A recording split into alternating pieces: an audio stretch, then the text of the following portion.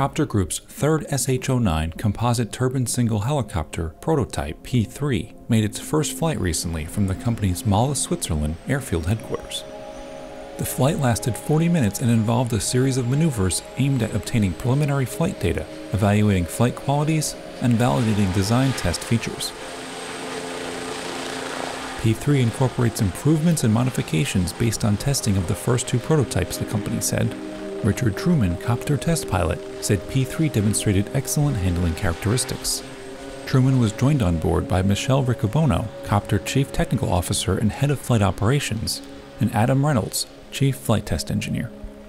The company plans to continue flight testing P3 in Sicily, and it will be joined by a fourth test helicopter, Pre-Series 4, or PS4, next year. Also next year, Kopter plans on turning its Mollis facility into a commercial production center.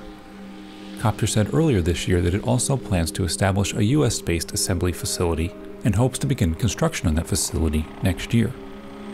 The Swiss helicopter startup is aiming for EASA certification in 2019 and FAA validation in 2020. The SH09 is powered by a single 1020 shaft horsepower Honeywell HTS 900 engine.